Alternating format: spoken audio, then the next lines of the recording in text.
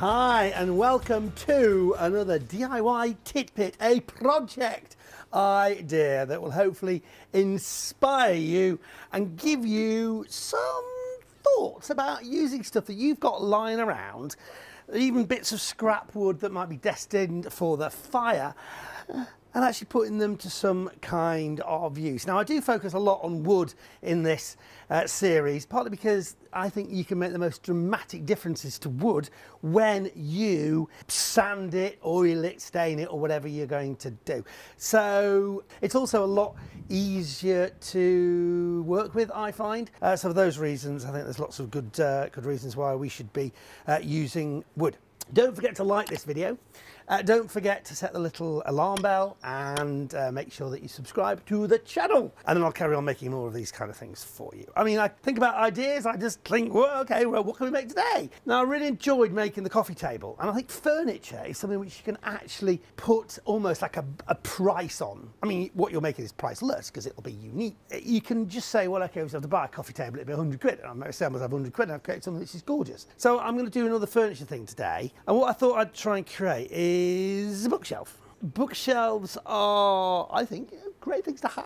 So I found in my shed these old bits of wood, okay? I don't know where they came from or what they're off, but they're obviously a big offcut of some beautiful piece of elm, maybe. And I've also got this, which is an old, again, bit of this waney-edged something. But what I can see underneath here is this most amazing grain that I'm hopeful we will be able to sand off and reveal. I think that's going to be absolutely beautiful. The only slight issue I've got is the back. Now, I couldn't find anything because I reckon we need a back. I can only find this bit of wood here. And I don't know if you can see, but that is way wobbly. And that is just all over the place.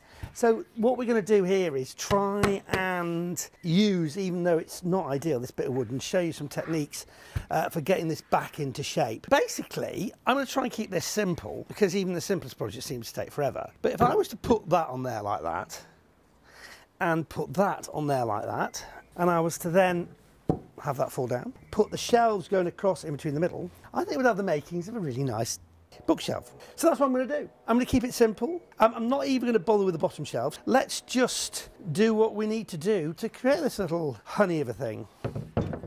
So what's the process? I don't really know. Those things, apart from being sanded, are pretty much ready to go. And just take a look at this. Just amazing bit of detail in that. Oh, love it. So let's start off by cutting this to size. First thing I'm going to do is I'm going to look at the piece of wood I've got here and notice if there's anything on here that I don't particularly like. I don't particularly like that. And also it seems to be more warped towards this end. There's a few holes. I'm not particularly bothered about those. So I'm going to chop from that end. It's roughly the right sort of shape, so it's good enough for me. So let's do it empirically. We're here. We don't need to do any measuring. Going to get rid of those holes at the bottom there. Don't like those. Or actually, it doesn't matter because it's going to be like that anyway, so that's fine. You get the kind of idea. And actually, in terms of bringing that thing back into a shape, I reckon a flat shape, these things will pull it together anyway. And then we need to measure this distance here and see what it is. 50 centimetres. Now, hopefully, because it'd be really nice to have one thing at the top, 2, 3, 4 shelves on that, I think. So we need this to be at least 2 metres. Well, my guess is it is 2 metres. It looks like it's over 2 metres. Okay, that is, hallelujah, 2 metres 25. Yippee! Let's cut this into 4 50 centimetre adubris. That's a technical term. Okay. There we go. 50 centimetres. It's worth cutting your first one and then measuring from where that cut is, because whatever you cut with has a width, as in the blade width. It's only a couple of millimetres, but it can make a difference.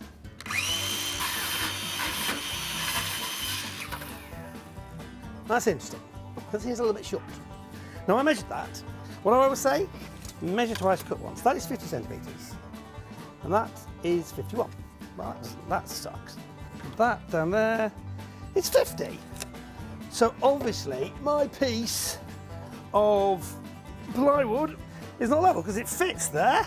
Right then, okay. So we're gonna have a slightly winky-wonky thing here. Glad that happened because I would have hated to have messed that up so dramatically in the early stages. So now we're gonna, having learnt from our mistakes, and actually thinking about this, the one at the top needs to be longer. That is 60 centimetres. Yeah, I think that'll be a nice top, 60 centimetres. Using the set square to give us a nice 90-degree angle. And that goes on the top like that. And you can see a plan is forming. Now, one thing I do notice is I was hoping to use this without too much fiddling around, but the top of this is not level. I think these two unfortunately need to be the same length. Let's just measure the shortest distance there, and it's 101 Dalmatians. 101.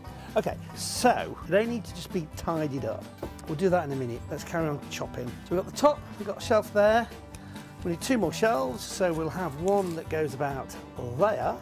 50. And the thing is, when you're working with natural wood like this, you are going to have to make it up as you go along, sort of. There's nothing you can do about that.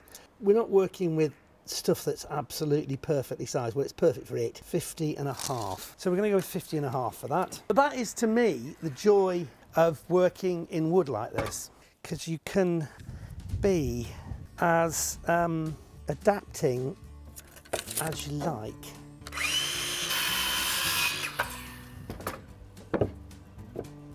Now, I have to say, that looks a little bit weird.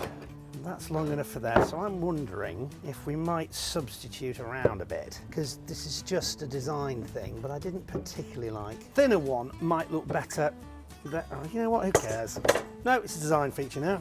You see how this is looking already? It's really nice. And then one in the middle, which is 50.5. Any particular bits of those we like the best? No, they're all the same. And a half. Again, looking at the wood, deciding which bit of it is best placed to use. And lo and behold, this is a very old expression to think about it. Gosh, I love this already. Voila! We have the makings of what's going to be spectacular. I really do love this. The process is now to actually measure the size that we need to cut this off empirically. Oh no, first of all, let's cut these just off at 90 degrees because they're a bit wobbly at the top, and make sure that they're both identical size. And measure exactly what that was, because we definitely don't want it to be wrong. Exactly 101. So let's make this exactly 101 as well. Okay, so that's now all squared up. So we have our shelf. So that is it in a nutshell, apart from cut the piece of plywood to the right size. So let's line this up. And there's no shame whatsoever. In fact, it makes perfect sense in actually doing it on location. This is not going to be super refined. I don't care. I love the fact that it's rustic. Now I'm going to mark these. So this is number 3. 1 from the top, 2 is the second one down, 3 left as you're looking at it, 3 left, 1, and that's 4. That just makes life easier when we come to put it all together. So this is called a cutting list. Well, that's not a list, is it? Cutting scenario. So I'm just going to chop this to size.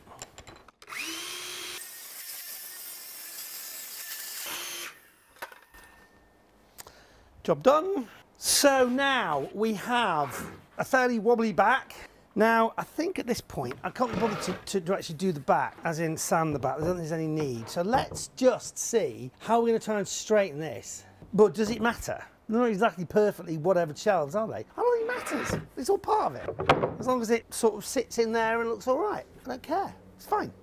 So now, this is the boring bit, which is great for you because you just have to watch as I speed this up, but I've not got to do this. But this, if you like, is key to the whole thing, and the secret of wood and the use of wood is actually cleaning it up, sanding it.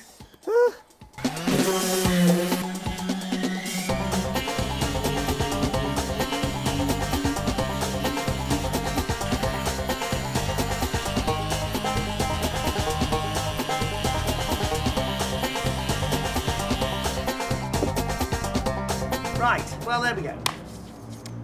That was always going to be the worst bit of the job. Now we've just got to put it together. Clear up a little bit. I was holding my breath when I did that. That's a good reason. Trying to do DIY outside if you can. Time for assembly. You can see it's taken so long that even the sun's changed position. Wow. Now, we're just going to work out which sides we think work best. Well, that's definitely one. I like the way that fits. Works for me. Drill a pilot hole.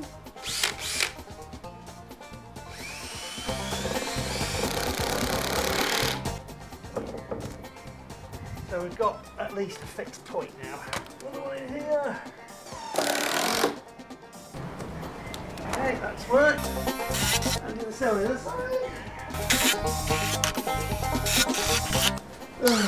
Rethink this bit. Okay, just doing a bit of measuring to make sure that they are correct. And again, with this kind of stuff, you know, you're also doing it by eye.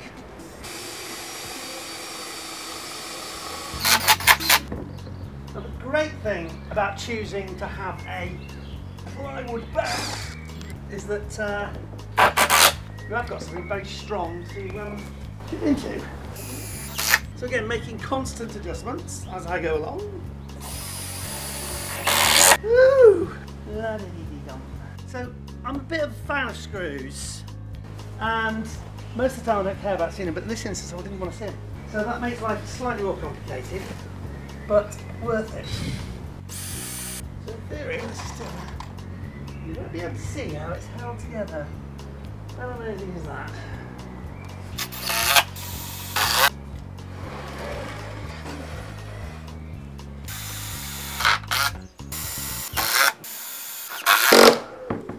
Oh my gosh.